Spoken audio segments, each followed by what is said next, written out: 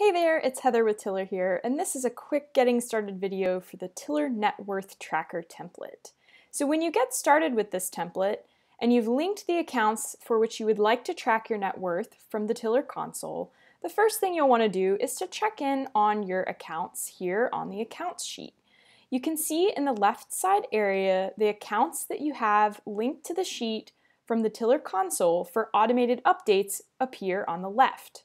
You may want to check in on whether or not the class is assigned correctly. If you find that it's incorrectly assigned or it displays as unknown, you can use the class override option to correctly set the class.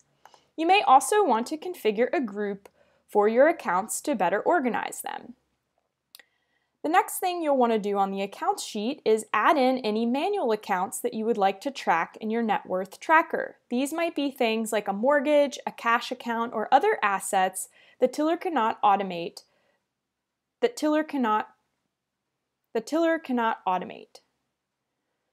Enter the name, the account number, the balance, enter the name, an account number, which you can make up unless the account number, which you can create if there isn't one, the balance, assign a class, asset or liability, and then apply a group if you're using groups. Use the hide option to hide accounts that have closed or that you have removed from appearing in the other reports in the sheet. Once you have filled in the details for your manually tracked account, make sure you save the account using the Save Data to Balance History sheet dropdown at the top. Choose Save and you will see the manual balances saved on Date update to the current date. You will need to save manual account balances each time they change and at the end of each month. Alternately, you can turn on the Auto Save feature to have it automatically save the balance at the end of each month. This will prevent gaps in your data. Optionally, you can hide an account that has been closed or you have unlinked from the sheet using the Hide column here in either of the tables to prevent that account's balance data from appearing on the other reports in this sheet.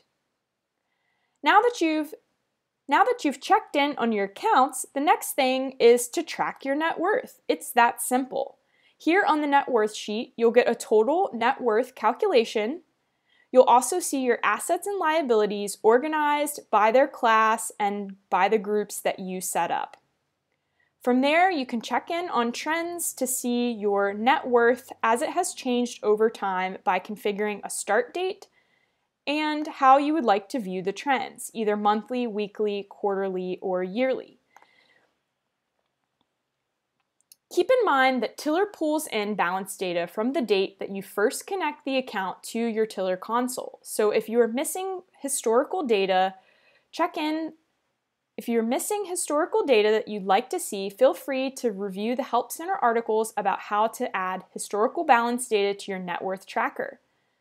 Let us know if you have any questions at all in support. Happy tracking!